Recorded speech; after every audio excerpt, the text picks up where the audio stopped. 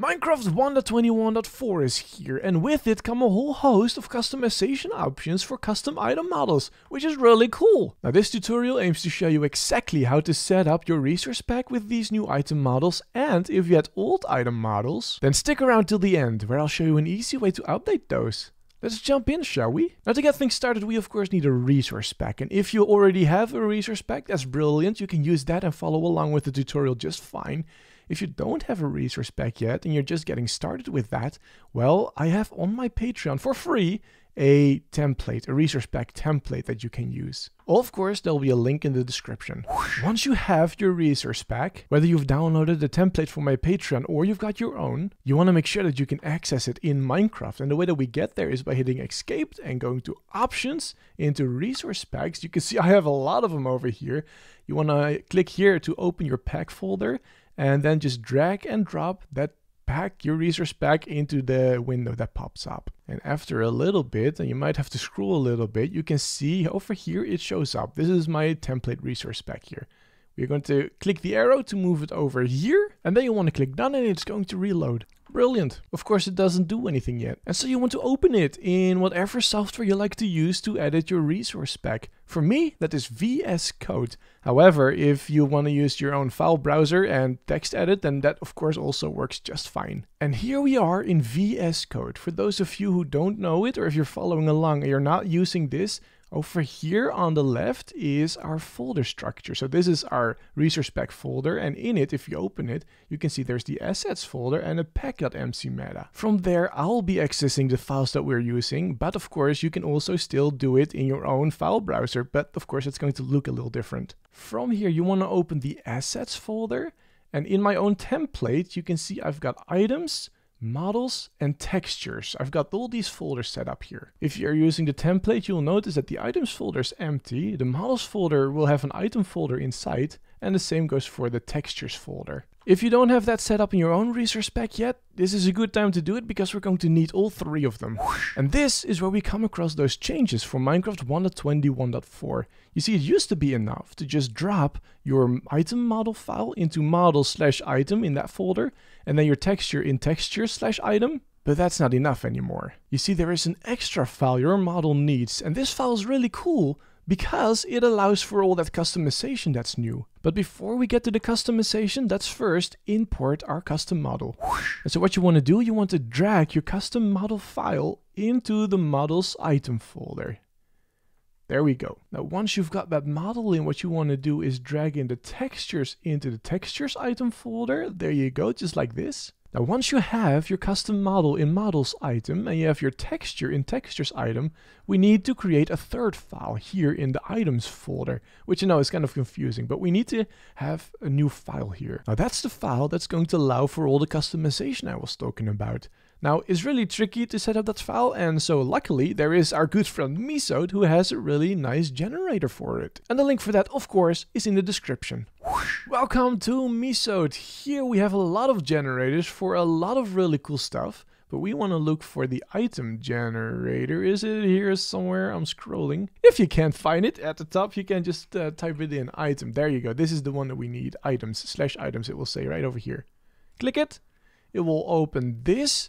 And it will start you off with bundle selected item. Well, we don't want that really right now. If you click on it, you see we have a lot of options, and I'll go in a little more detail about it later on. But for now, for our cap, we just want a regular model, and so we click model. Our cap model will not be doing anything too special aside from just being the cap, and so we don't really need to select any of the special things for now. And then here in the model field, we want to type out the path to our custom model that we just put into our resource pack. And it starts with our namespace. So for us, that is template, but of course for you it may be different. And then a colon again. And then we want to type item/cap. Now the model field over here is always going to go looking for things in the models folder, and so we don't actually need to include it here. We can just put item/cap, and that is our file. Now you can see here in the lower right corner, it has generated some text for us, and this is actually the file that we need. We can click download, and we're going to drag that into our items folder. Apparently it will be saved as draft.json. We don't really need to call it that. We want to rename this to, in my case, cap, because of course I want to have my cap. Now this is technically it for adding custom item models in 1.21.4. This should technically work. Let's go test this in game, shall we? So we want to type the give command, and I'm just going to type myself because I want to give it to myself right now. And then I need an item. I'm just going to go for a stick because why not? I need something random. And we're going to add item model. This needs to be in quotation marks, and we're going to say template cap. The item model component is always going to go looking for models in the items folder. Now once we filled this out correctly, we can hit enter and see that it doesn't work. Now there's a pretty good reason it doesn't work, and that's simply because we haven't reloaded all the textures. So we want to hit F3 and T on our keyboards. It will show the Mojang logo. And there we go, there is our cap in our hands. Now this is a little outside the scope of this tutorial, but if you want to be able to wear that, you can simply type in something like this, equipable on the slot head, hit enter, now we got another one, and this we can put on our heads. That's cool, now we can wear our cap. Now congratulations, if everything went well, you should have added your own custom item model into Minecraft, which is great, but where's all the customization that I was talking about earlier? Now I'm here on the Minecraft.net website and I'm looking at the changelog for Minecraft Java Edition 1.21.4. Now if we scroll down a whole bunch over here where it says item models, you can see over here it's just talking about the things that I just showed you. But over here you can find the different model types. Now do you remember over here in Misode we selected model as the model type, and this will just render a normal model. But as you can see, there are many more options over here. And with all of those options you can do so many things that I simply cannot really show in one video, unfortunately. Now if you're really invested in this and you want to know everything that you can do with item model types, then I recommend you go to the changelog and just read through it. For this tutorial, what I want to do is just show you one example, and hopefully that will give you enough context for figuring out the rest. And remember, Misode and that tool that I showed you is your friend. So let's go over there again and see how we can make something cool happen. Now if you've seen any of my other tutorials, you know that I like goat horns and giving them functionality. Now something interesting about the goat horn is it actually has two different item models. There's this one where you're not using it, and then there's this one when you are using it. Technically, this is a different item model that you're seeing right here. And so I'd like to recreate that with the custom model of a banjo. So here in Misode we can get rid of this. And for the model we want to select condition. For the property we want to set using item, because of course we want this to change when we're using the item. We want to click on true, and when it is true we want, what do we want? We want a regular model. And so you may already get the sense of what we're actually doing here. We're kind of nesting models into these conditions over here. So for the model we want to select template playing banjo. So when we're using it, the model we want to display is the banjo that's playing, and then we want to click on false. Then we also want a model, and we kind of want the same thing as here, so I'm just going to copy and paste it, only I'm going to remove the playing part. So when we are using it we want the playing banjo model. When we're not using it, we want the banjo model. Now before we go and download this, I'm realizing that I made a tiny little mistake. You're supposed to have item slash in front of that one, and of course also in front of that one. There we go. Now we can download it and put this in our resource pack. And so for reference, here in our resource pack, I've put the banjo.json item file. This is the one that we just generated in Misode. Here in models and item, I have put the banjo and playing banjo models. And of course, the texture I've put here in textures, which means that after we've reloaded the textures and we give ourselves a goat horn with the banjo model on it, we should get a goat horn that when we play it, it switches to a different model, which I'm realizing is not super obvious here, is it? So to visualize a little bit better, what I'm going to do is I'm going to change the playing banjo to cap. And then of course reload the resource pack, and you should see that this now changes to the cap when I play it. It's the same item, it's the same goat horn, only it renders differently. Now of course I recognize that this is a little bit of a weird example, but this does illustrate just the craziness of things that you can do with these new item models. It's really cool. With all of these options, the possibilities truly seem endless. I mean, you can change the model of an item depending on what key somebody's holding down. Now this one is probably the coolest. It allows you to set the model depending on the time that someone's computer is set to. This is how they do the Christmas chests at Christmas. And just a little bit above that, there is display context, which makes it render a different item depending on where it is, if it's in your inventory or in your hand. An example of this is the spyglass, which of course has a flat texture over here, but when you hold it in your hand, it is actually 3D. You can see that, right? Now, as you can see, there truly is a lot that's possible with this, and I hope with this tutorial, I've been able to get you on your way. But don't go just yet. Of course, I promised I would also show you how to upgrade your other models, your older models if you had those.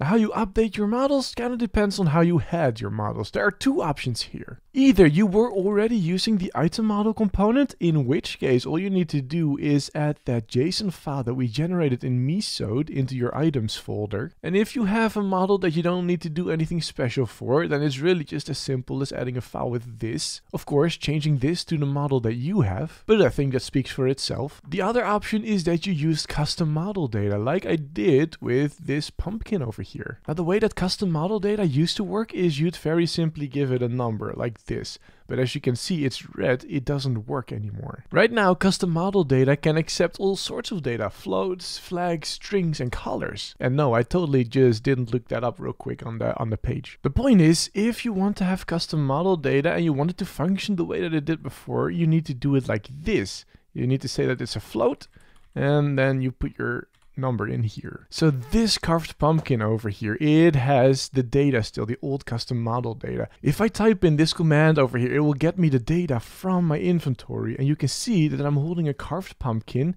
And for the custom model data, it doesn't just have that number anymore, it's been upgraded to the new format. Now, this also means that you would have to upgrade your resource pack. Now, I really do not recommend you use custom model data anymore. The new system is so much more flexible. However, if for some reason you're still stuck on the custom model data system, then let me show you how to upgrade your files and your resource packs. What we've got over here is still the exact same resource pack that we've been working on this entire tutorial.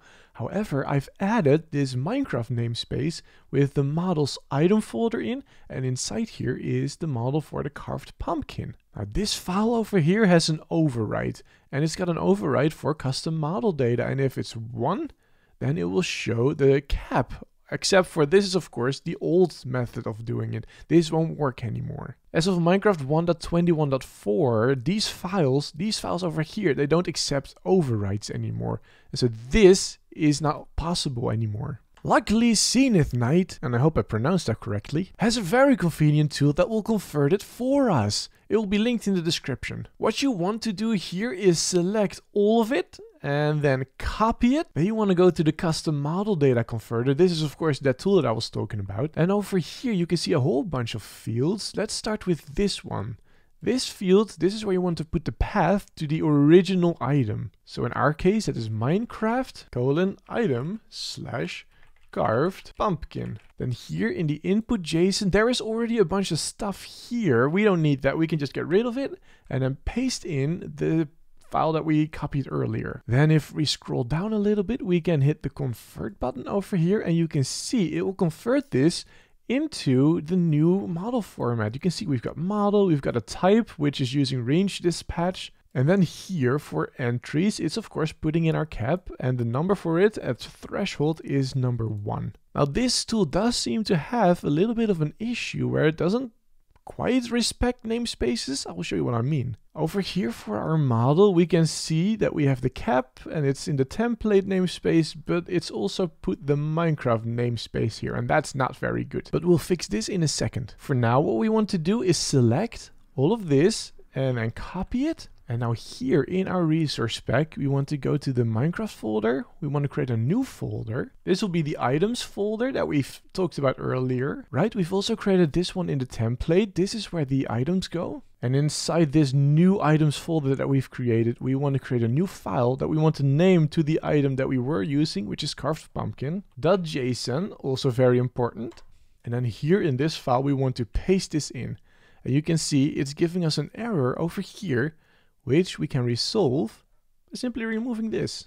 There you go. Now if we save this and we refresh our resources in Minecraft, we should see, yes, there we go. My cap is back to normal again. And to be clear, I didn't change anything about the carved pumpkin up here. Minecraft automatically upgraded it to have that float, and all I did was I added a new file in the resource pack. That being said, if you're here in the resource pack and we go back to the old file that we were using for overrides for custom model data, we don't need this anymore. While there is no real problem leaving this in, it's absolutely fine. Minecraft will just ignore it. It's a little bit neater to just get rid of it altogether. And of course, after reloading our resources, you can see that it still works fine. And so this is how you can implement your custom item models into Minecraft 1.21.4, and how you can upgrade your old ones if you had those. I hope that you've enjoyed. I hope that I've been able to help a little bit, and I hope to see you in the next tutorial. Bye bye!